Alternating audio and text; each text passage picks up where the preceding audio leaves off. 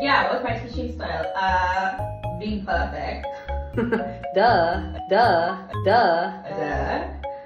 What did you write? Two ways of teaching. So number one, just let students talk because building their confidence is also very important. But to me, honestly, I think I need to correct themselves. I mean, correct their mistakes in the early stage. Otherwise, they will make the same mistake. Repetitive. Yeah. Keep repeating the cycle. Right?